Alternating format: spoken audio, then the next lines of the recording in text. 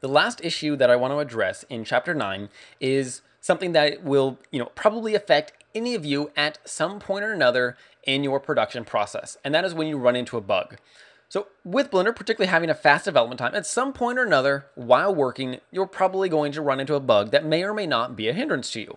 And luckily, these are all user reported and they're very easy to report. So if you run into a bug and you want to report it, which everyone of course recommends that you do so that we can further improve Blender even further, but you can report the bug simply by going to the help menu and going down to report a bug.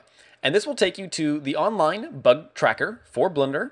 And the first thing to do is to double check on whether or not the bug has already been submitted. So here we can see all of the bugs that have recently been submitted. Now, they're not currently sorted by date, but we could of course do that. But you can see that there's any number of bugs that are known that are being addressed. We can see priority, we can see the date they were submitted, who submitted them, who the bug is currently assigned to, and what the status of that bug is. So assuming for a second that we have confirmed the bug, and we've confirmed that it hasn't been reported and we're ready to report it, then first thing to do is create a new account. In this case, I'm just going to log in with my existing account, and then you can go in here and you can simply click Submit New.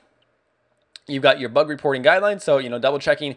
Number one, is it an actual bug? Is it repeatable? Have you been able to check it on another computer? And or any other set of things to make sure that it is actually a bug, because the Blender development team does see a lot of bugs come through that are not actual bugs or that were not sufficiently examined to see how they are repeatable.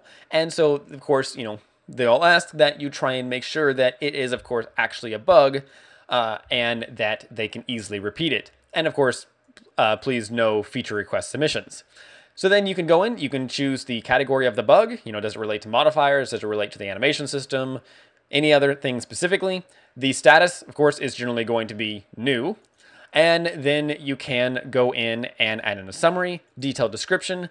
If your project or your bug relies on a specific file or anything like that, or if you can create a simplified file that can illustrate the bug, then go ahead and attach those. And the best thing is to always, of course, break it down to as simple as possible. You don't want to go send off the complete scene file. Try and break it down to be as simple as possible, and then simply click Submit.